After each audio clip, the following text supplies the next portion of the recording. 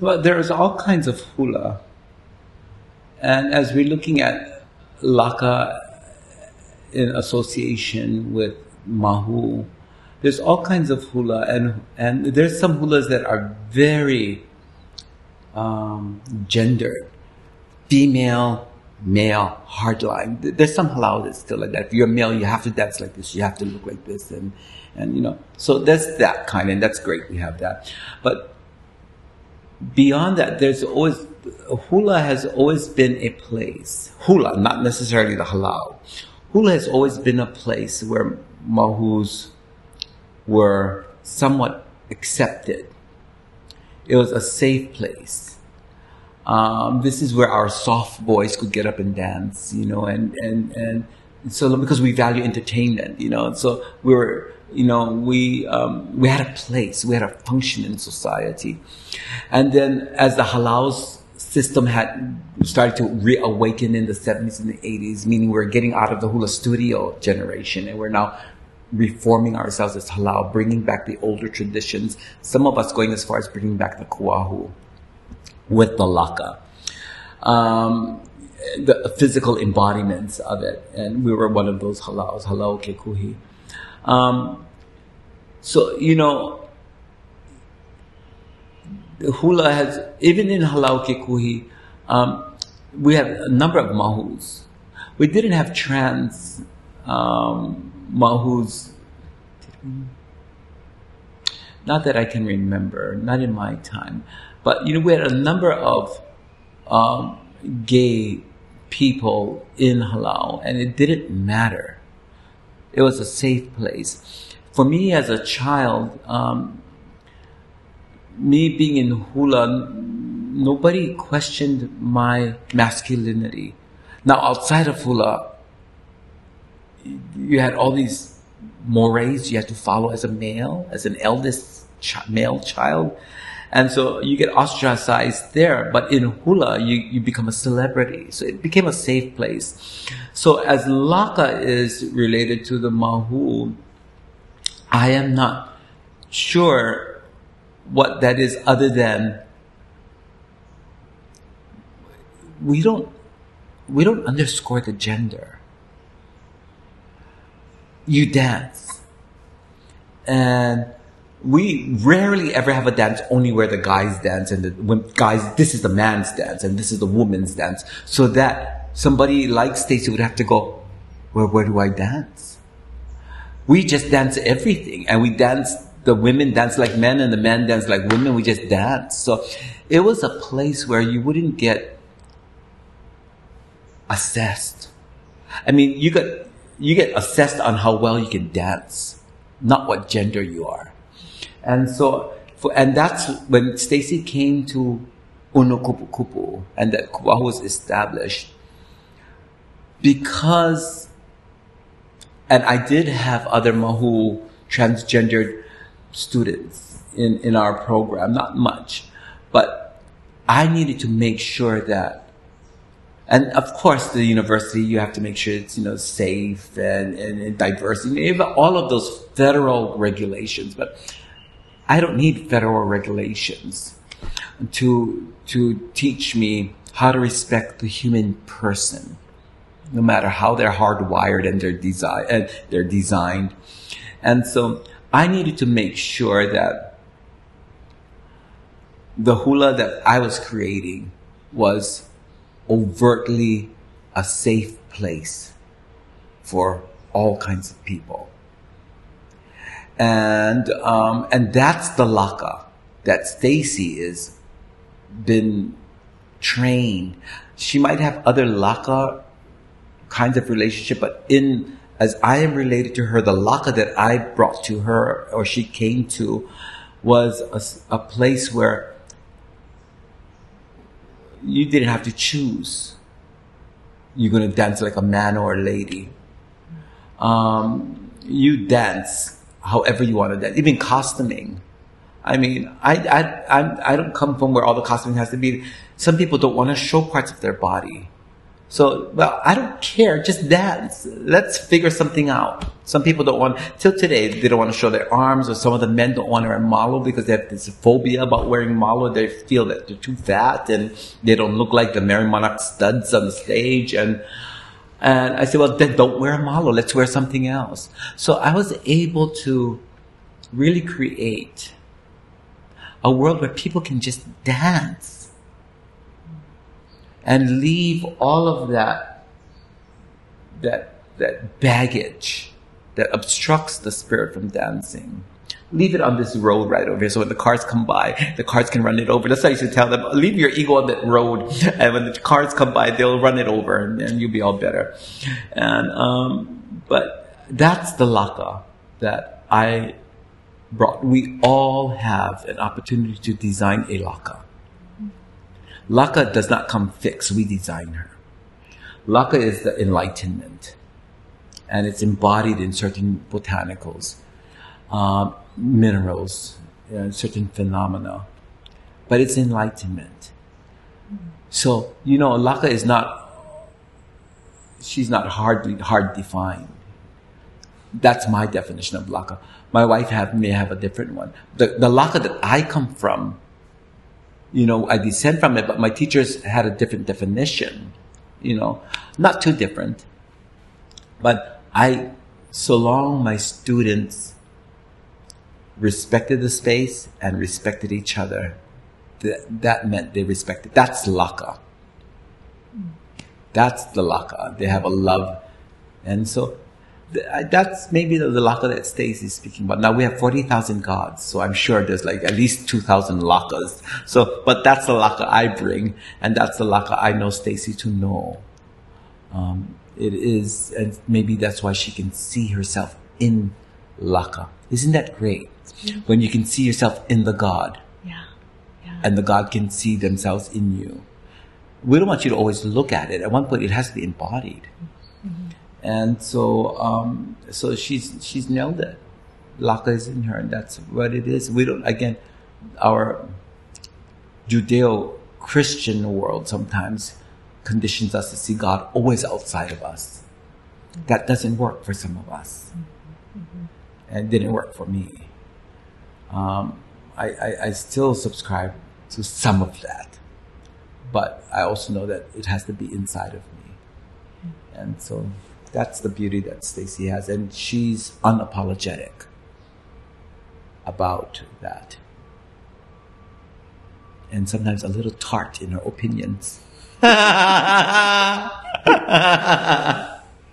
it's her opinions, and she has them. And the thing is, she doesn't mind learning. And she is a service to our community. And all those other Māhū kids,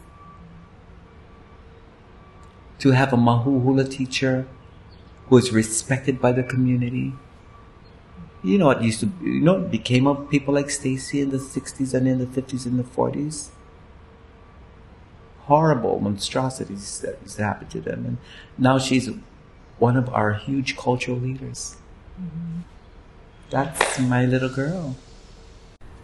So as it regards Stacy Kapuaokalani, my student, at the time I invited her to join the cohort of our hula graduates who are selected to become a generation of hula teachers.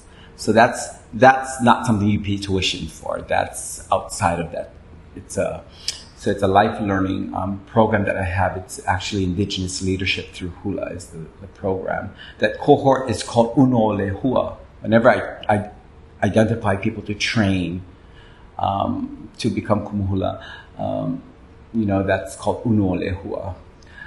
Stacy was my hairdresser, and she's my wife's cousin. And she was also a student here, an early student when she was still a man. And in fact, she was going through our hula program here, and then in our third semester course, we had a community ho'ike, and she told me, and we all knew she was Māhū, and she told me, I'm gonna come in wahine. So she was preparing, she came to school as a man, But this was the first time that she was letting us see this other side of her. So she came to Ho'ike, the community event, dressed in a mumu, and she's just beautiful. She's a handsome man and a beautiful woman. So she was quite stunning. And again, we didn't know she was Māhū. So, but that was her academic rearing here on the campus. And then there was a separation of time, and she went to work as a hairdresser, and of course that she would do my hair. And I just so happened to open up a cohort. And I looked at her. Now, I didn't know much of her at the time, but there was something, and I didn't know what her potential was. I did know she was very Hawaiian, and I did know that she was the kind of Hawaiian that relished esoteric connections. So not just the surface, topical Hawaiian, but she was very curious about that part of our culture that was largely asleep. And so for that reason, I've always known that of her. For that reason, I invited her. And again, there's still a large number of our community, our Hawaiians, that are still very uncomfortable. They're not practicing Christians, but there's this deep residual. And you have to respect that. I respect that too. But Stacy was not of that sort. So I invited her, and she came in. And we danced, I'm not sure for how many years. And she was just always there. She's just great and energetic. She's my kind of learner. She's just not afraid of learning, not afraid of trying. She's probably I have to look at the core. She's probably the most skilled in creating the material arts pieces of our culture. But there was a time when we're getting to ūniki. And ūniki is when we're preparing to debut all of our learning in front of the Kumu Hulas, a panel. And it does induce ulcers. It's easier to get a doctoral degree than it is to go through a hula ūniki. And then because I descend from a very stringent school, a traditional, what people will call a traditional school, where there's many kinds of traditions, but ours was steep in ritual. So there was always that layer. The gods were in the room. So it's not like it's just a secular hula debut. It was the gods are in the room. And then I moved their graduation a year up, so that just caused more anxiety. I just said no. Before I start seeing things wrong, out of place, let's end on a high note. And that was my line. Let's end on a high note. Because when you keep the student for too long, then the seeds can't grow. You're supposed to keep them for a period of time, then you need our chants say, cast the seed so it grows. But when you keep the student too long, then what was sacred and loving begins to take another form. Passion becomes obligation. And the sacrifice is not the same. And so I said, oh no, I could see people are getting fatigued. And I said, okay, we're going to end on a high note, we're ending a year early. Well, of course now I'm preparing them this 1 year laser sharp, and I'm a kind teacher, but now I'm still kind, but I'm being very specific. And I realized that I've sort of sensed that she's very, very vulnerable because she's Māhū. Now at this time, again, once she transitioned to a female, she stayed a female. So when I was training her as a Kumu Hula, she was wahine.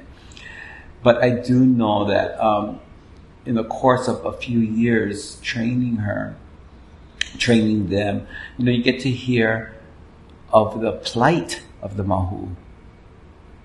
And so more so, I believe that she needed hula, because hula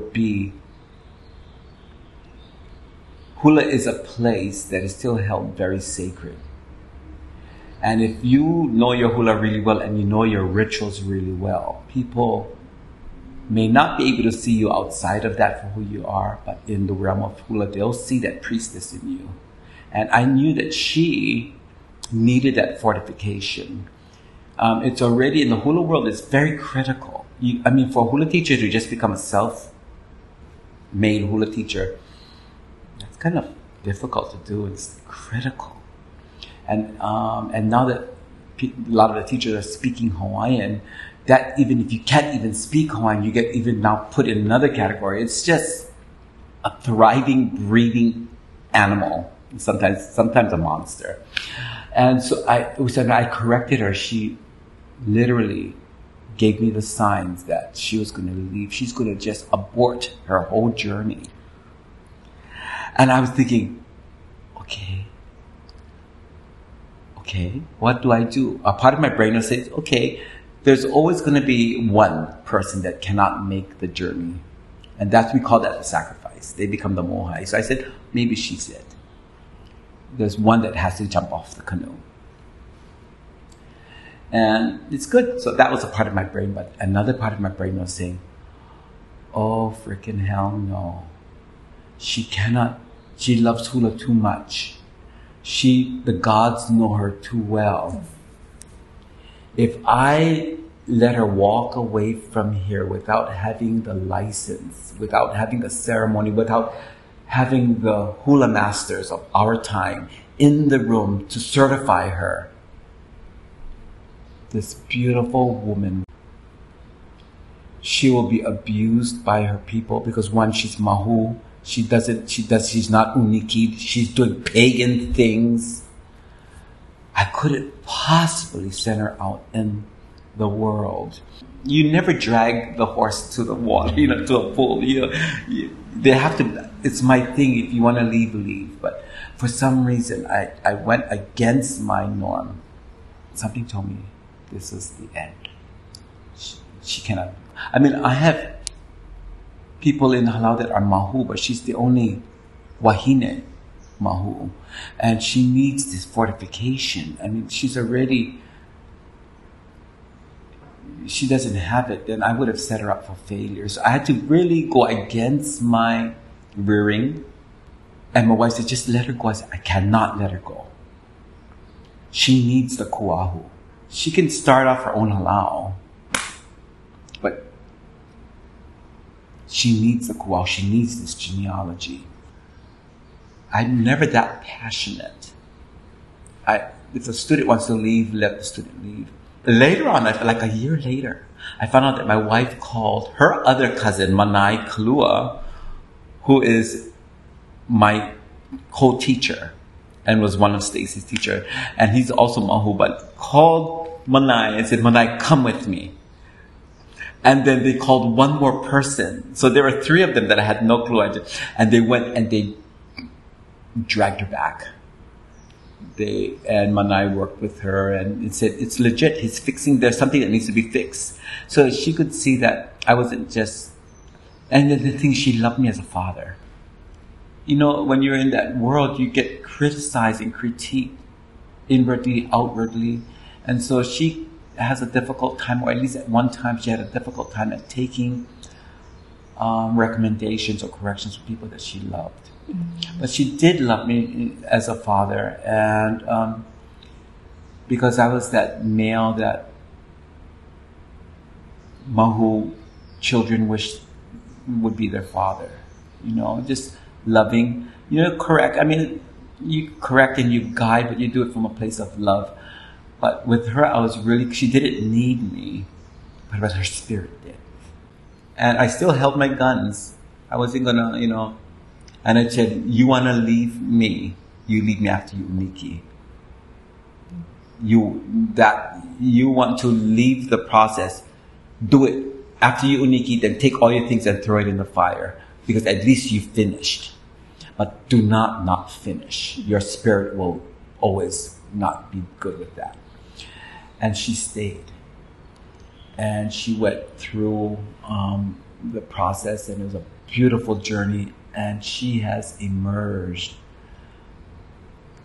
as a leader. Not that she needed me, but I think in a way I helped pave her journey forward. And that's what ūniki does. It helps pave the journey forward for your students so that they have not just the support of me, but they had the support of all the hula masters that were there.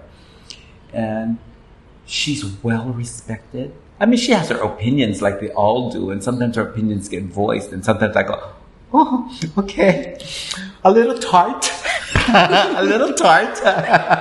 But they're her opinions. So me inviting her into halau had to do with me recognizing that she was one of those people that relished the esoterics of being Hawaiian. I could deliver that. So she was invited. And unlike my other hula children, they don't have to deal with what she has to deal with. Mm-hmm. Everyone has their struggles. Amazing. I had to be a daddy to a number of them. But my Stacy, and again, at that time I had my eldest child is Māhū. And maybe what I couldn't do for my Māhū child, because I just wasn't mature at that time, I could do for my Māhū student. And then my youngest boy is also Māhū. And so, and growing up I was teased Māhū because I was so soft. Although I don't identify as a Māhū, but people looked at me and said, that's a Māhū. And so I know a little bit of what it feels like to be ostracized. In fact, I know a whole lot what it's like to be ostracized. Luckily for me, I could blend in. She's not designed to blend in. She's designed to stick out. And so my first point was her esoterics invite her in. My second point was to when she was going to leave, because just being susceptible and being just ultra sensitive. I forgot how sensitive she is. Sometimes I tend to forget that under all of that